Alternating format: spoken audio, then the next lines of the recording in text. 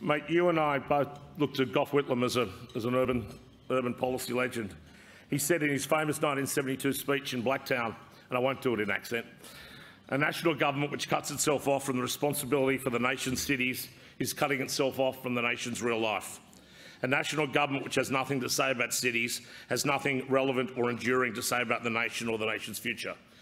You are famous in Canberra for being a federal politician who's always spoken about cities. I think Australia's first Minister for Cities and continuing that. And you've even also helped give us the airport you need. But there's another Whitlam-esque challenge. Gough famously came to power by sewering the western suburbs of Sydney and Melbourne. Not a federal responsibility, but he stepped in. So we look towards you and Michelle and others, Ned and others, to don't let that latte line that goes diagonally across Sydney, or the Colorbond fence I like to call it, don't let it become the digital divide where it's good internet access on one side and it's less on the other side. We can't get our kids to enjoy the spoils of a knowledge economy if they can't get the portal into the information superhighway. It's really important for us. Anyway, it's enough of the warm-up act. It's now time for the main event. You know he's the young man raised by a single mother in a housing commission flat in Camperdown. You've heard the story. But this time it's not just another prime ministerial rebranding exercise. We've had enough of them. It's a genuine story of a kid who made it to the top by hard work, by dint of educational scholarships, support from family and, importantly, good government services. And I know Anthony's committed himself to rebuilding government as a service provider. This log cabin story resonates very well in our region. It's a region that repays loyalty and rewards hard work. Local success stories are all throughout this room today. Look at Sally Situ, from a family of Chinese Laotian refugees, came here and she's now the federal member for this very seat. Frank Calabria, for the mean streets of Greystanes, kicked on to be the head of Origin Energy.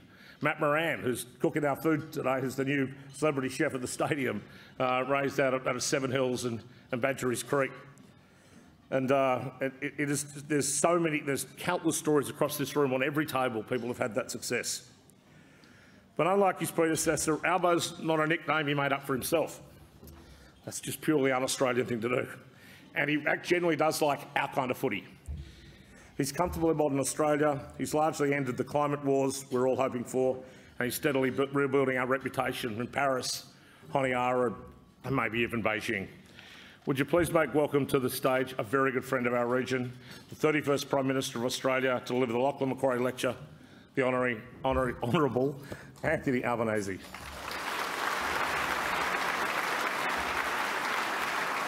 Well, thanks very much, Brownie, and thanks for the invitation to be with you here today, this afternoon. Can I acknowledge the members of my team, the fantastic Michelle Rowland, who indeed is committed to delivering an NBN. Who knew fibre was better than copper? Who knew in the 21st century? Michelle knew, as did anyone else who knew that the world was round and not flat. And that is why we are busy fixing the NBN. Jason Clare, who will make a just amazing education minister, who's absolutely committed to education as being the key to creating opportunity and to overcoming disadvantage and the accident of birth that should not determine our path in life. Jason understands that, and that's why he will make an amazing education minister. To the rest of my team who are here, Sue Templeman, Mike Freelander, Andrew Charlton and Sally Situ, the local member here, thank you for joining us. To New South Wales Shadow Ministers, and I hope future ministers, John Graham and Rose Jackson, good friends of mine, thank you for coming along. And can I give a shout out to Sarah Mansour? That was amazing. That was amazing. Give her a clap.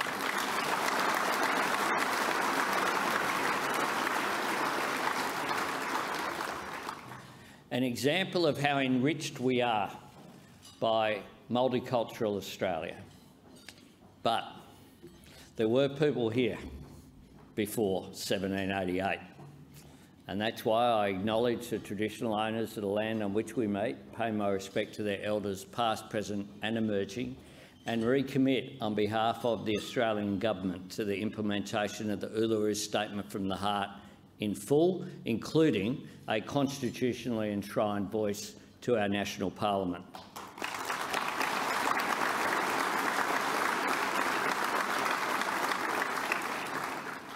We share this ancient continent with the oldest continuous culture on earth. It is such a strength. It should be a source of national pride. And our Constitution is our nation's birth certificate, and it's inadequate while it doesn't reflect pride in the at least 60,000 years of that continuous culture.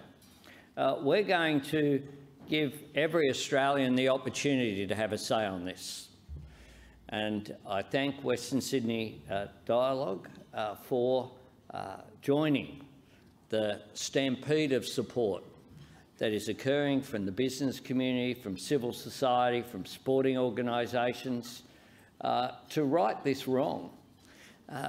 This is about First Nations people, and we know that Western Sydney is the home to the largest population of Aboriginal Australians in urban Australia, and it is about respect and acknowledgement for them, but it's about something that's much more than that as well. This generous and gracious offer, this handout, is an opportunity to uplift our entire nation, to uplift in the way that we see ourselves. So for non-Indigenous Australia, I say do something for yourself as well as for Indigenous Australians. Do something for how you see your country and your place in this country, and get on board with this campaign and speak to people about it. We will hold the referendum sometime between July of next year and in the next financial year. And this is an opportunity that cannot be lost. Some people say it's a risk. I tell you what's a risk. A risk is not saying you're not going to lose a football game out on this stadium by not running on the field, by forfeiting. And that's not what not having a vote would do. They've been pretty patient. There were 5 years leading up to the Uluru Statement from the Heart. It's been 5 years since the Uluru Statement from the Heart. If not now, when? If not you, who's going to get it done? You have an opportunity to get it done, and we will get it done, and we will be a much better country, not just in our own eyes, but in the world's eyes when we get it done.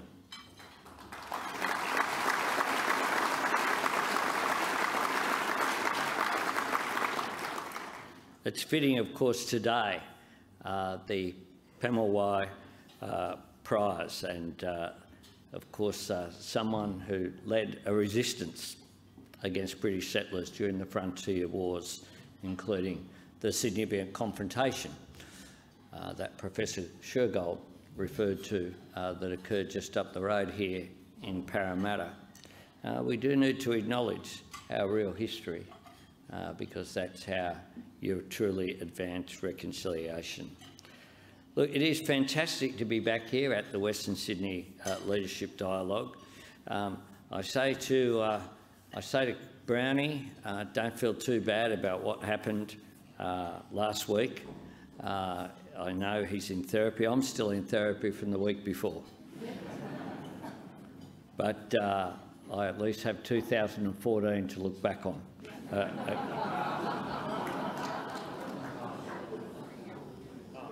Too soon?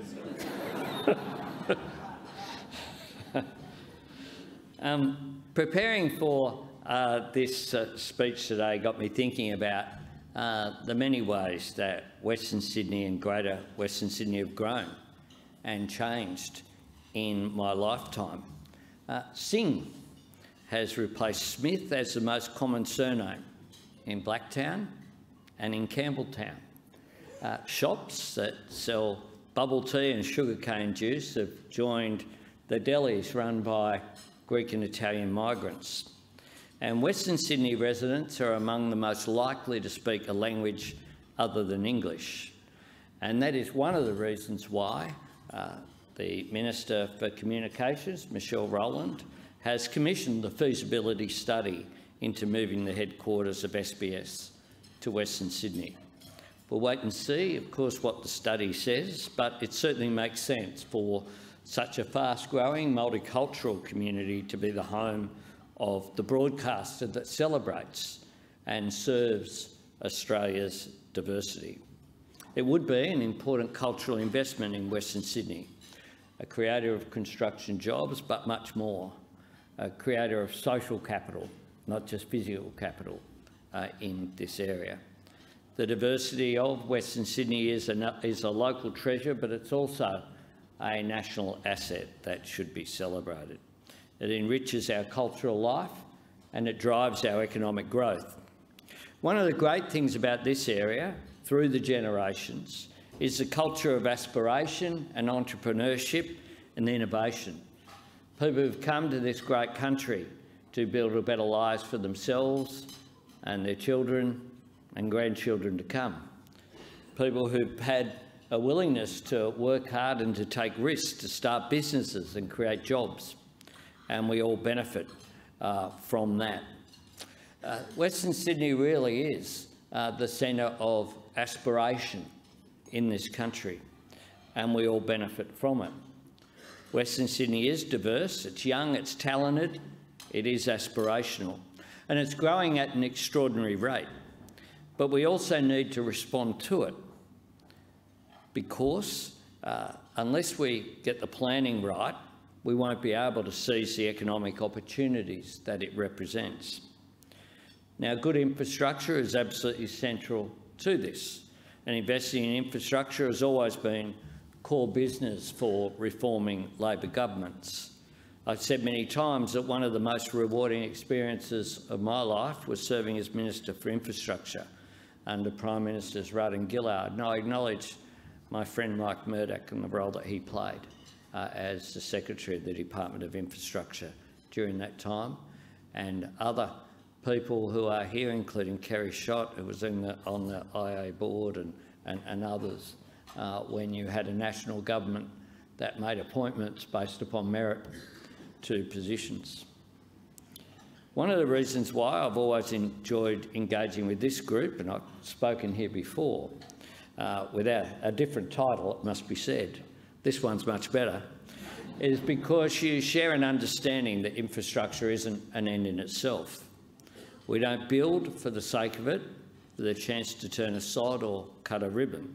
We build to last for the long term. We invest in infrastructure because we know it empowers productivity.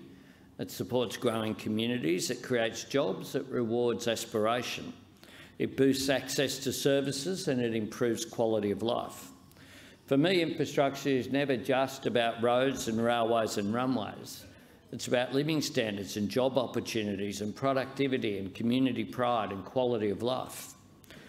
Look at Western Sydney Airport, a long-standing passion of mine and a transformational infrastructure project, one I spoke about in my first speech to the Parliament way back in 1996. Took us a while to get there, but get there we did. It will be a catalyst for economic activity in Western Sydney. It changes the dynamic of this city. It means, for the first time, we're not pointing in towards the CBD. Sydney will be looking out towards a focal point for the economic piece of infrastructure. The best drivers of regional economic activity that you can do anywhere in the world, this is regarded by economists. There are two things you could do.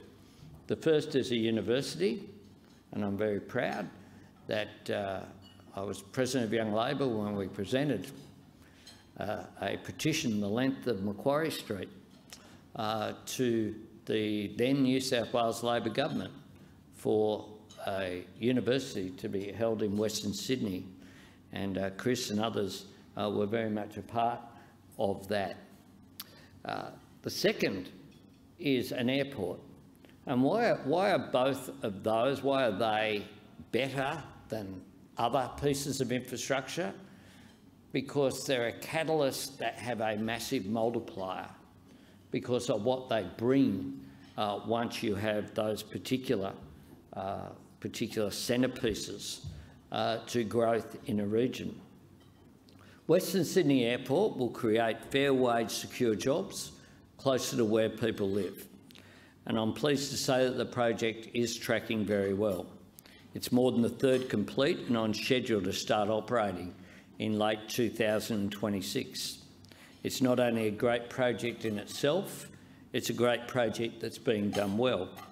It's creating local jobs, it's been constructed sustainably, the project has used almost no potable water and has used more than 5 million tonnes of crushed sandstone from the Sydney Metro and WestConnex tunnelling projects. And it will operate sustainably. The final airport precinct will be gas-free. It will use solar panels and will use less electricity, water and liquid fuels. Of course, there's no point building a new airport without making it easy for people to get there. And that's why I've always been a big supporter of the Sydney Metro, Western Sydney Airport rail line, which we're delivering as part of the Western Sydney City deal. This will be a game changer for the new Western Parkland City and the Aerotropolis surrounding the airport, connecting residents with jobs, education and training, services, goods and markets. And I'm proud that our government is committing $5.25 billion to the project. My colleagues, particularly those who have the privilege to represent this area, see the Western Sydney Airport as a generator of prosperity across a range of sectors, including research, tourism, education, advanced manufacturing, logistics and residential development. I think we can all agree that one of the key lessons of the pandemic is the importance of resilient supply chains. Strong and reliable freight infrastructure is central to this, and the Moorebank Intermodal Terminal Precinct is a national success in this regard. The import-export terminal has been operating since 2019, and we expect the interstate terminal to be completed in 2025. I'm very proud of the role that the former government and myself as Infrastructure Minister, with Infrastructure Australia's recommendations, played in Moorebank Intermodal. It's not as sexy as a new airport, but it is damn important for changing the dynamic of the economy in southwest Sydney. By moving more container freight by rail, the Moorebank terminal will save around 3,000 truck journeys every day. That's a big impact on traffic and key arterial roads like the M5, a big boost in productivity. And it will provide a net save of around 110,000 tonnes of carbon emissions a year. We do need to plan better our infrastructure, and that's why at the last election we committed to investing in planning and preparatory works for the Castlereagh connection, a project I know that the dialogue here in Western Sydney has championed for a long time. This is a long-term project that recognises a long-term reality, that we need to take flood and other extreme weather events into account when planning infrastructure investments. We've also announced further investment for better planning on other key road projects, including Bandon Road and Richmond Road. And to guide future decision-making and to take the politics out of planning, we will establish a Western Sydney expert panel to review and report on Western Sydney's infrastructure needs. I think Susan Templeman's op-ed today is a reminder of why you need better planning to avoid ongoing debates which then don't result in actual investment and action. Getting transport links right is vital, but the businesses that this infrastructure will help to serve also need human capital to grow and thrive. Now, at the Western Sydney Jobs Summit in August, nearly 1 in 3 businesses reported difficulty finding suitable staff, and most cited a lack of experience or skills as a major factor.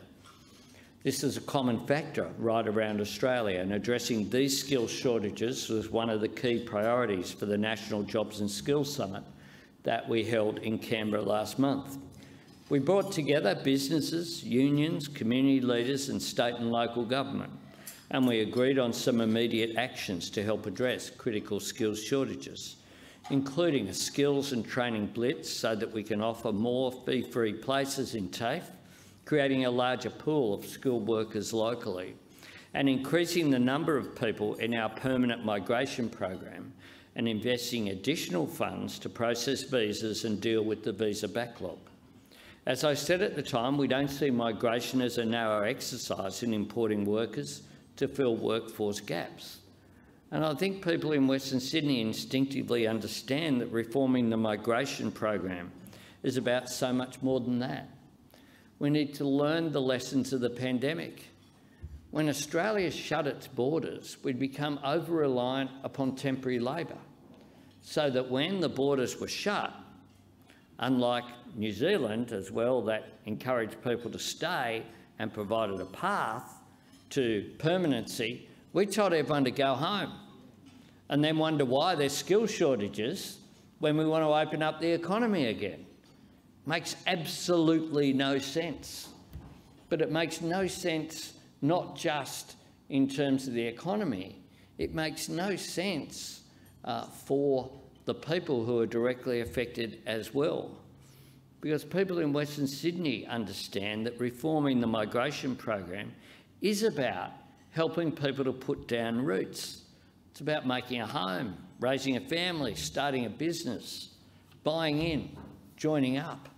That's what migration's about, not something that's a one-way deal, something that benefits the economy, benefits people as well in making Australia our home and giving them a sense of ownership, and to join the millions of people who, with the exception of First Nations people, were all either migrants or descendants of migrants. And we need to, I think, give people that sense of security where possible as well. And so my government is unashamedly reorienting the migration program to that end. The government is also supporting smaller infrastructure in our local communities too. Now, I remember growing up how much it meant to have a place to play outside. There was just concrete in my backyard, and it was about as small as this platform here too. People need the space. As we get urban density, that's important. We need to make sure that families have somewhere to engage with. Another lesson from the pandemic, when the COVID lockdowns were on, how important was it when the state government, to their credit, changed the regulations so that people could go and have a picnic? The parks were full. The parks were absolutely chock-a-block because people were desperate to engage socially as well. And as the nature of our families change as well, people are looking for areas of social interaction.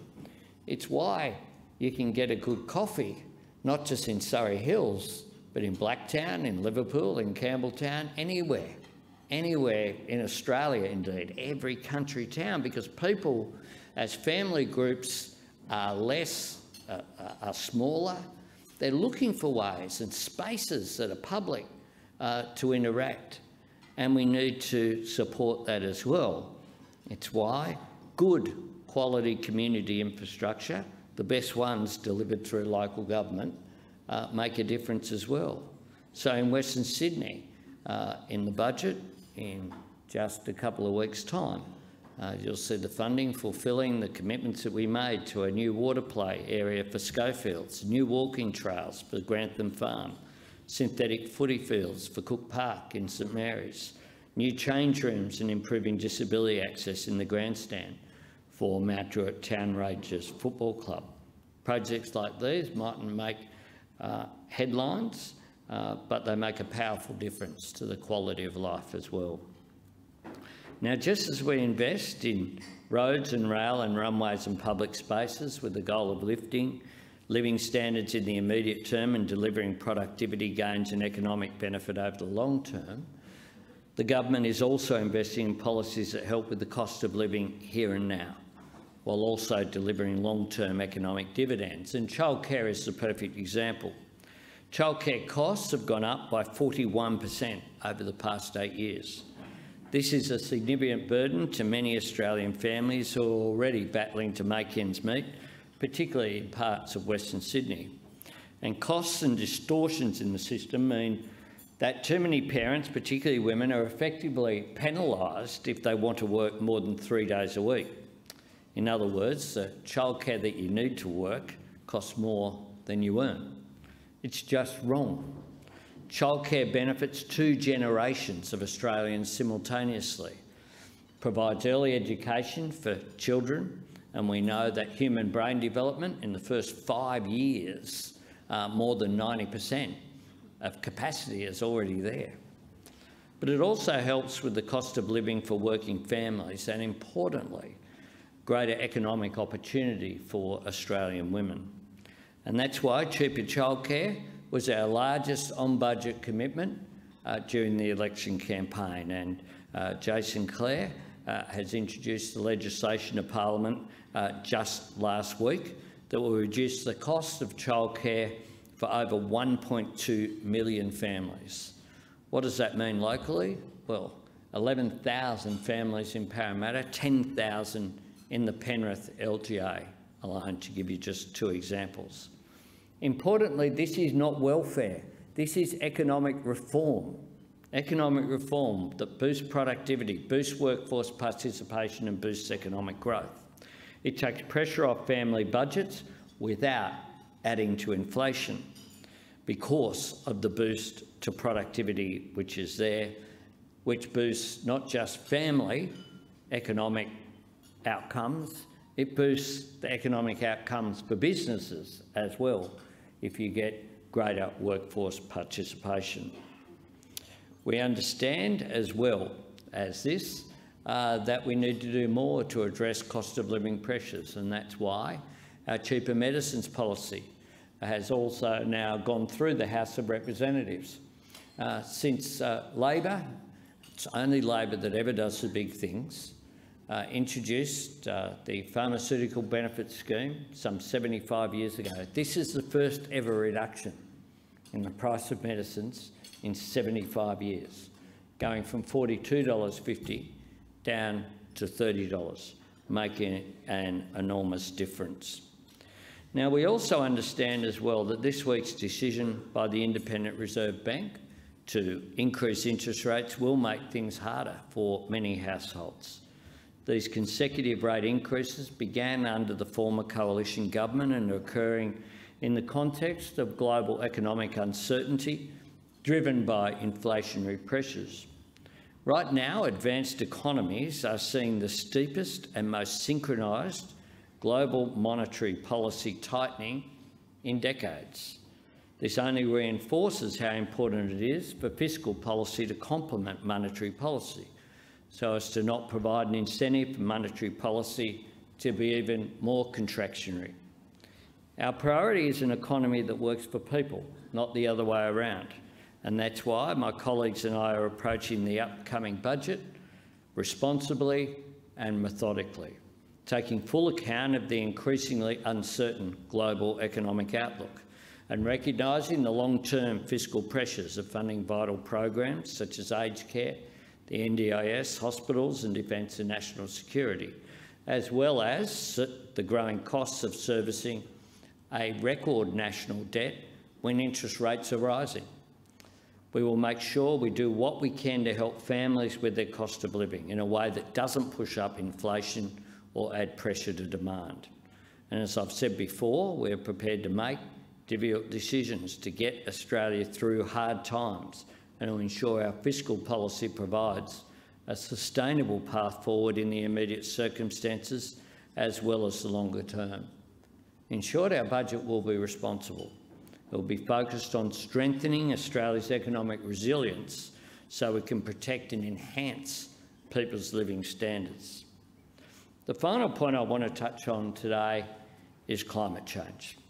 Since July 2019, Western Sydney has felt the brunt of 5 natural disasters, including storms and severe floods, 2 of them earlier this year, and we face a nervous weekend coming up. You understand the urgency of responding to the challenge of climate change because communities like yours are already living with the consequences. Now, we know that Australia has always had extreme weather events, so you can't say that any particular event is because of climate change. But what you can say is that the science told us that extreme weather events would be more intense and would happen more often. And the science, tragically, is being proven to be very prescient and very correct. So it is extraordinary that in most places of the world, this is not contentious and it's not ideological. In Europe, in our region, it's a given.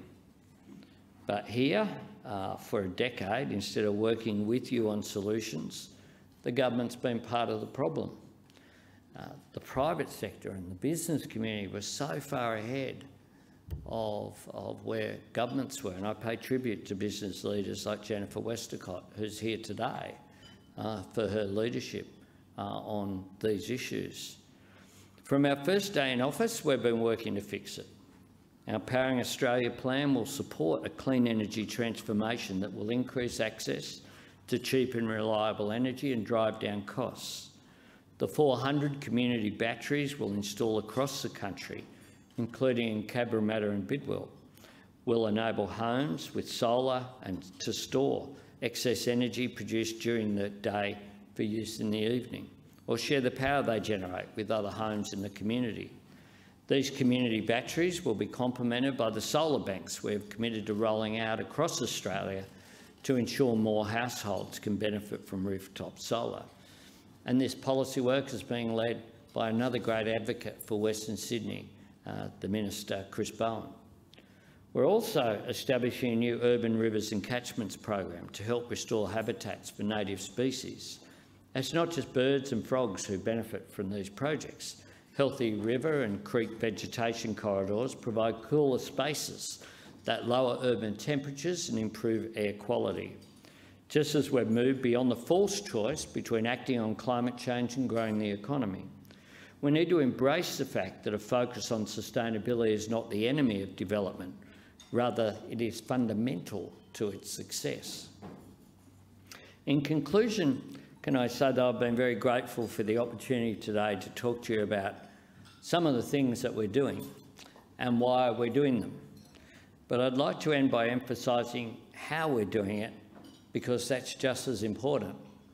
By being collaborative, by consulting and cooperating, by bringing people together and really listening to communities, like we did at the Jobs and Skills Summit, and we continue to do with the airport development.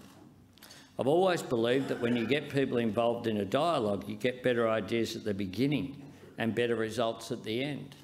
My government, I think in our early months, has been characterised by looking for what unites people rather than what divides them. It appears my people who sit opposite us in the chamber haven't quite got that memo yet. They're still looking for every disagreement possible, every nuance which is there. But we're being really straightforward with people as we meet the challenges which are there, because I think that the better results that we'll achieve from more collaboration is important. When everyone helps lay a strong foundation, you can build to last.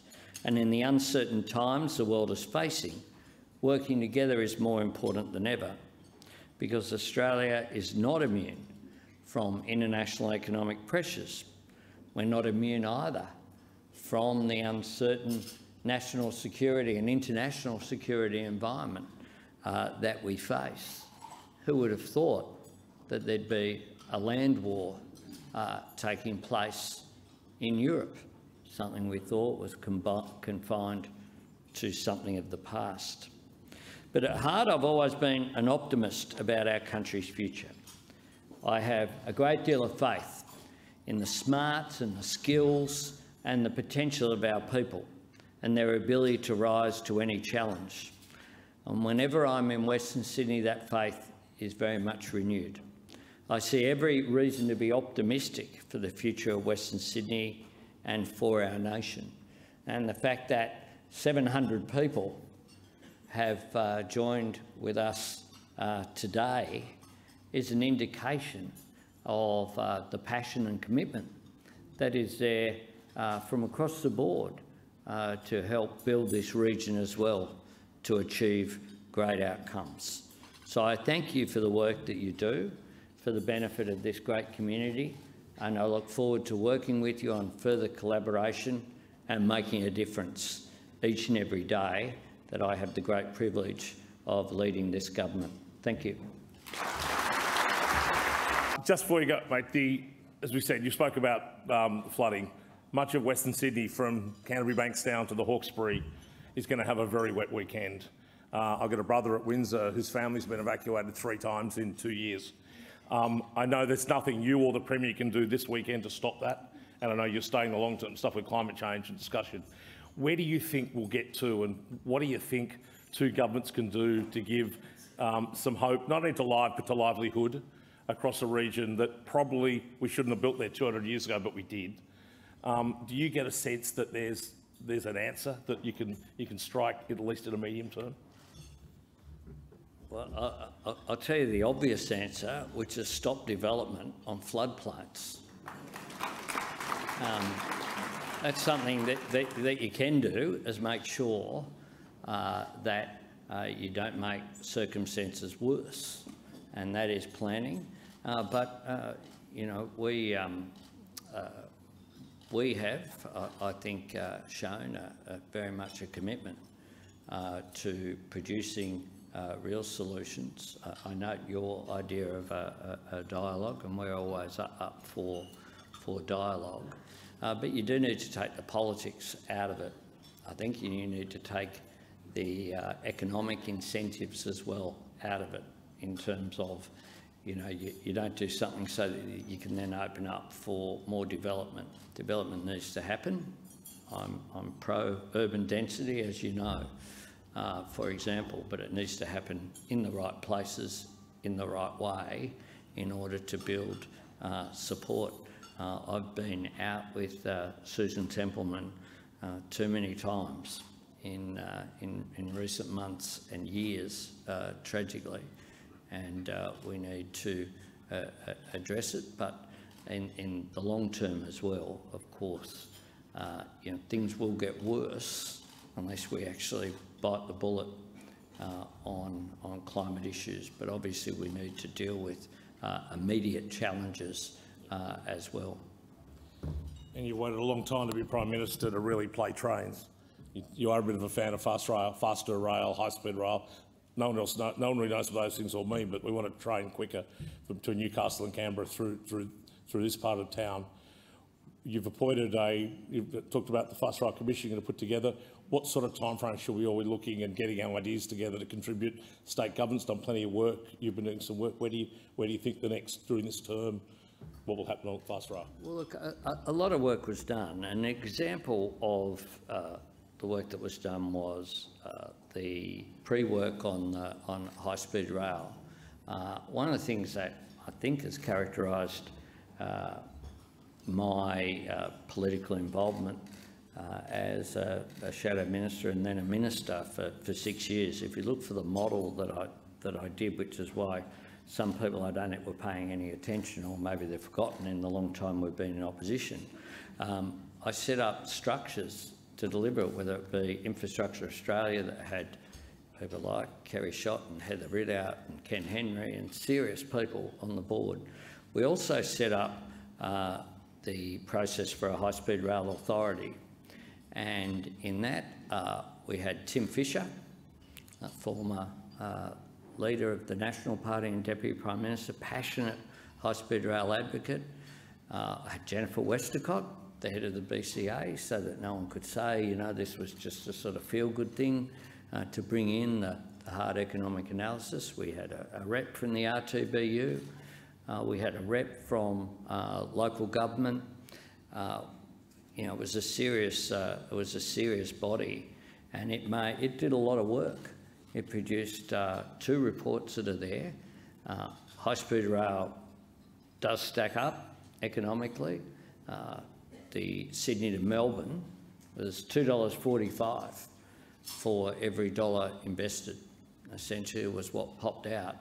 That's a pretty good BCR for a major infrastructure project like that, because, what really accelerated it, of course, was the regional economic development along the route as well. So you need the faster, like non-stop trains, but you also need ones that are fast but stop a few times, which accelerates growth and development. Canberra is not just our national capital, it's Australia's largest inland city. And Canberra has enormous prospects for growth, for example. And one of the ways that we take pressure off the East Coast capitals is through regional economic development. But you've got to have strategies for that as well. So I think we will have some funding in the budget to establish an authority, which we committed to, and then we need the work to be undertaken. There's some commitments for faster rail in an immediate sense. There's some things you can do quickly between Sydney and Newcastle in particular, but you know, if you're going to have that long-term economic benefit, it does certainly stack up. Thank you. Well, I might ask Andrew Irvine, the Group Head of Business and Private Banking at NAB, to provide a vote of thanks to the PM.